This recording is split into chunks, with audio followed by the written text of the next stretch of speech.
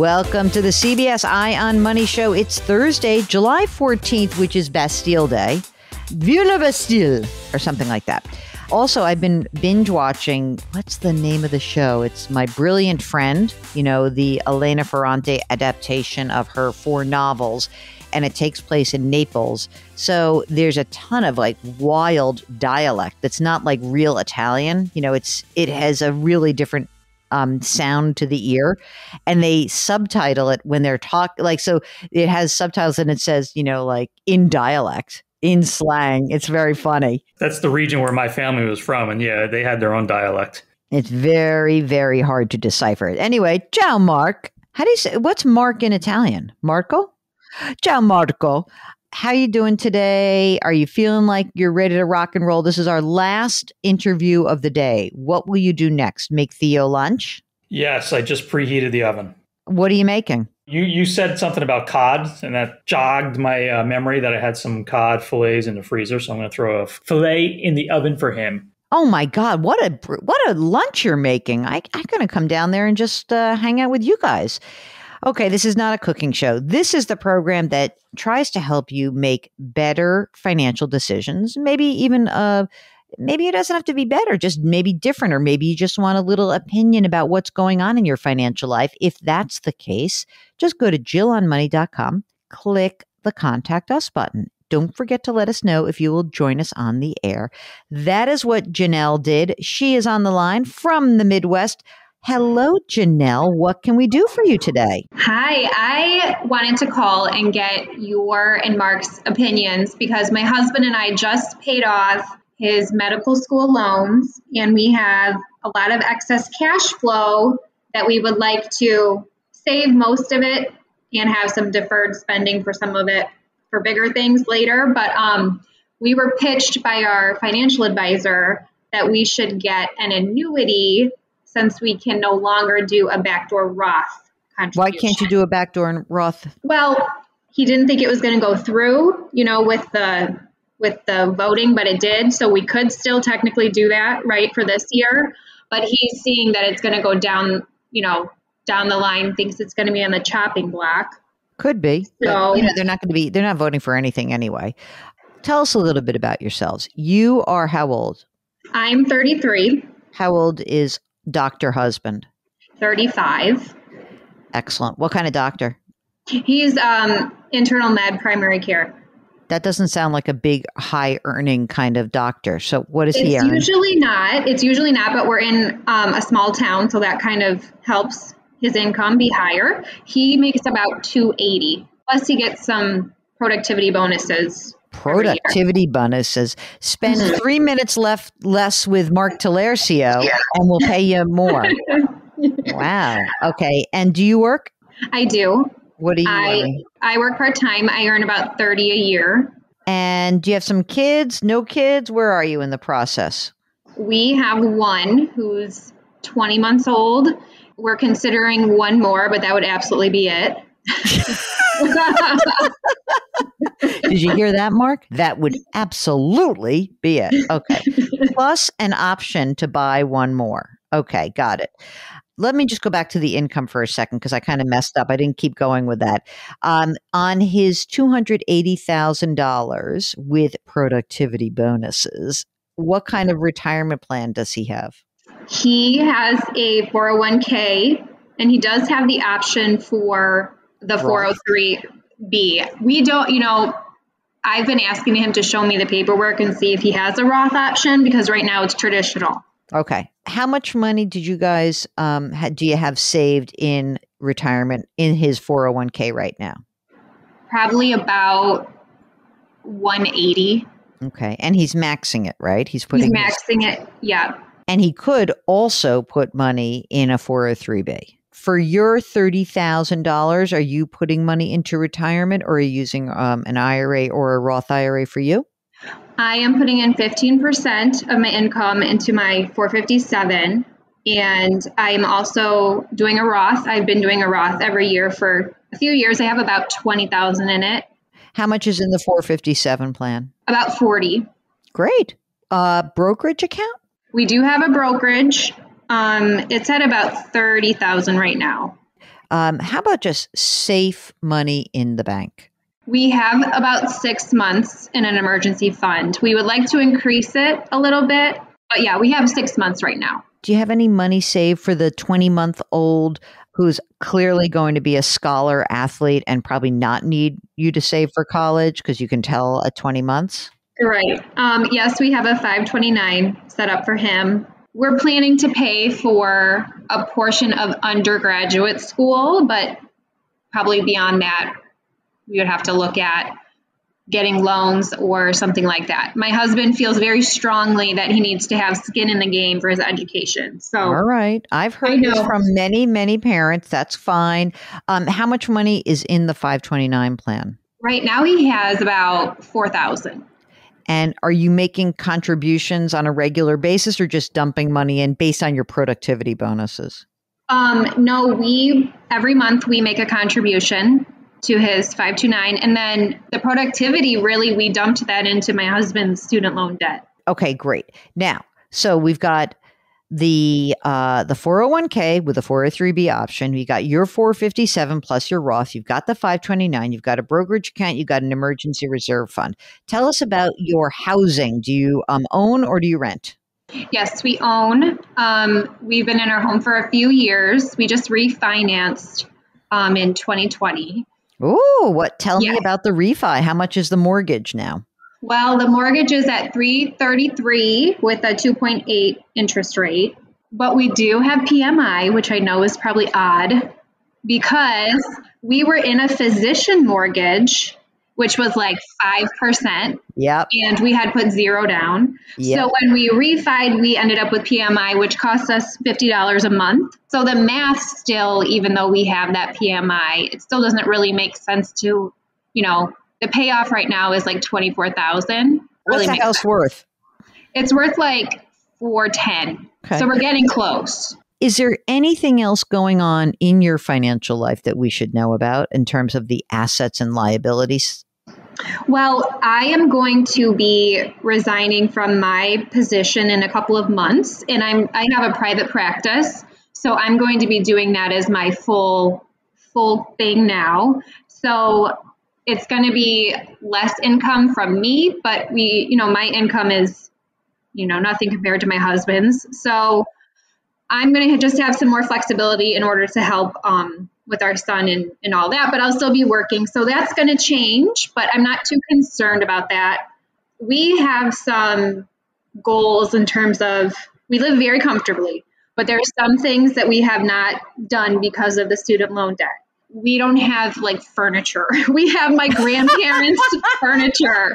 We literally have these 2 ugly gold sofas that were my grandparents. And so just things like that. And like, we're going to need a bigger car if we have another child and that kind of thing. But other than that, not really. I mean, is there any, so you paid off the medical school loans, any other debt besides the mortgage? No. Okay, great. What do you think your free cash flow is right now in terms of, just on the 280? Forget about your 30, right? I mean, you'll make some money, but like, can you live fine on this 280? Oh yeah. Okay. For sure. Do you think you have extra money every month to sock away? Yes. Once you've paid off this debt, it's time to now live a little. So what do we have to do to sock away enough money? Like, how much are you saving? What do you think you have extra every month? Again, we're presuming, well, maybe we'll just do it while you're still working. With your 30 grand, how much can you sock away every month? We have $4,000 extra each month. That's how much we were paying for his loans every month. Okay. So you've got this free cash flow. You're just going to pop it into your, your emergency reserve / house fund. I just wanted to ask you a bit about this financial advisor. So this financial advisor is managing your Roths and your brokerage account? Yes. How much do you pay for that? It's right at 1%. What do you get for that? Do you just get money management or do you get real financial planning? We really don't get a lot, and we've been considering breaking up with him. He has set us up with, all of our life insurance, disability policies, got us hooked up with an estate planning attorney, all that kind of thing, which was great. but mostly just money management. He's never shown us like, I hear people call in and say they've seen their retirement simulated. We've never had that. So I feel like he doesn't do a whole lot. Okay. Tell me about the life insurance policies. Are they term life insurance? Yes. We both have term life insurance. How much is that? For me, it's $500. And for my husband, we just redid his last year and I was trying to think. It was $2 million. I think we went a little bit higher. Okay. Did he also sell you the 529 plan or are you doing that directly? No, I am doing that. Okay. I put that in an index fund. Perfect. So you're going to do the same exact thing with your brokerage account and your, and the Roths and everything. Like you can do this yourself. Essentially, you paid him a little bit of a higher fee for the advice that he gave you, which was life insurance and the estate. He did all that. Like I don't want you to feel bad about it. He was compensated and now you don't need him anymore. Like you just worked yourself out of a job. And it's not like the worst thing in the world. That happens all the time. Where are your plans held? In Fidelity or Vanguard, any place like that where you are comfortable with the platform already? So he has everything at TD Ameritrade. And I honestly don't find that to be super user friendly. Like for me as a, just a lay person. Yeah. But I don't, and I was wondering, can I even use TD Ameritrade if I'm not a professional, or is that not? Yeah. No, you can, but if you don't like it, then don't do it. There's certainly very easy and intuitive platforms, either at Fidelity or at T. Rowe Price or at Schwab or at Vanguard, and just do it that way. What else is, so we've got we still have the question of what happens to the free cash flow. We're going to continue doing the backdoor Roths, but what else? That's not, $4,000 a month is a lot of money. So we're beef up the emergency reserve, save money for the get rid of Nana's furniture. What else should they do? How much are you currently putting into the 529s each month? We put in $300 a month. I would bump that up. I would say make it six or seven, and that still leaves you with a lot of money. I would, with the new job, how's that going to be set up? Are you going to be like the lone employee? I mean, you could certainly set up a retirement plan if you wanted. Yes, I will be. It's just me. Yeah. And I don't, I've been doing this kind of as my side thing for a few years, and I just take private pay, and that's been working really well. We're able to kind of get some tax benefits, I would think, from me being a sole proprietor, which is helpful. So yeah, I thought about that too. I don't know what kind of individual retirement would be best. Well, I mean, it kind of depends on how much money you're making, but there's so much available to you. So what do you project you'll be able to earn being self-employed? I could earn the same, if not more, than what I'm currently earning, still working part-time. Oh my God, that's awesome. So Yeah. Mark, do you want to do a solo 401k or do you want to do a SEP? Oh, I would do a solo. I mean, maybe give it a few months and see how things are going. But I think eventually I would do a solo, and I would do a Roth version of a solo. But I would just say one thing about the solo 401k is that if for some reason you think you're going to have employees at any point in the future, that's not the best plan for you. But if you're just alone and that's it, then this is perfect. It'll allow you to put a lot of money away and you don't have no obligation to do anything. Like you don't have to put a certain amount of money away. Okay, perfect. Okay. And should my husband be using a Roth for his 401k if he has the option? Mark, they're making whatever, 3 something. And that means that they are top bracket of 24%. Yay or nay? Youngins in their 30s, yay all the way. Yeah, Roth all the way. So rock and roll on that. I agree. We don't really have an idea about whether there's a second child or not, but I like the concept of putting money into the 529. We know that your husband's like big on skin in the game thing. So, if you put $1,000 a month away, if you have a second child, you can always, revamp this. But you're in a wonderful situation. The weirdest thing that I have noticed is that often people who have big outstanding debts can become phenomenal savers because you're used to that money going out.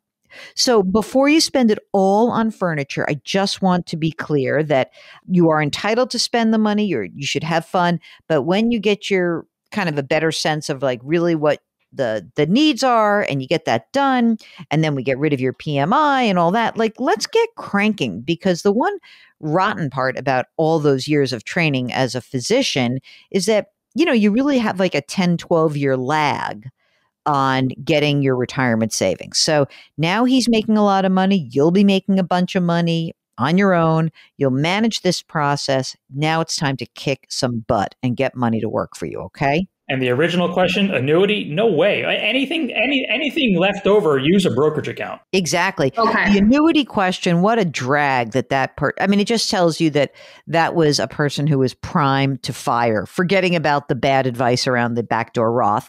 But the fact that, use an annuity, when we were looking at it, and of course they're using this like flow chart thing and showing us everything. For our brokerage account, he was showing us that the amount we would pay in taxes would be significantly more than how much we'd be taxed for our annuity. Yeah, except he probably forgot one last thing. That was during your accumulation phase, without any regard for what happens when you take the money out of the annuity, which is, instead of paying capital gains taxes, you are then converting all of the money that accumulates into ordinary income. It's a bad, bad bet. I hear you, because I said to my husband, I think I'm done with him, and he agrees. So that just confirms that for us. All right, Janelle, anything else? One last thing, and I think I already know the answer because it has to do with Roth money, but when I leave my employer, shall I roll my 457 into a traditional and convert all that to Roth then? I'm assuming yes. Yes. Okay. Mark, Perfect. do you want to give your yes so you have it? It's like 40 grandish. Yes. Yeah, I would probably just do it and get rid of it now. Yeah. I mean, you have the cash flow to pay the tax. All right, let's do it. Neat, tidy consolidation. Marie Kondo for Janelle in the Midwest. Thank you so much for joining us today. Keep us in touch. Let us know about baby number 2. All right. If you, like Janelle, have just paid off a big debt and you would like the opportunity to do something different with that debt, you want to figure out what to do with all that extra cash, let us know. Just go to JillOnMoney.com, click the Contact Us button, and let us know if you'd be willing to come on the air. Mark does everything else. You can, of course, follow Eye on Money wherever you find your favorite podcast. Also, check out our sister broadcast. It's called Jill on Money. While you're on the website, sign up for the free weekly newsletter, and we ask very kindly if you wouldn't mind leaving us a rating and review. It really does help us out. We drop our episodes here at the Eye on Money Show every Tuesday and Thursday. We are distributed by CBS. Mark Talercio is our co-host and the executive producer, and we encourage you to please put your hands metaphorically on someone's back. It will make that person feel better, and it will surely make you feel better. Thank you very much for listening. Curiosity, compassion, community. We'll talk to you next week.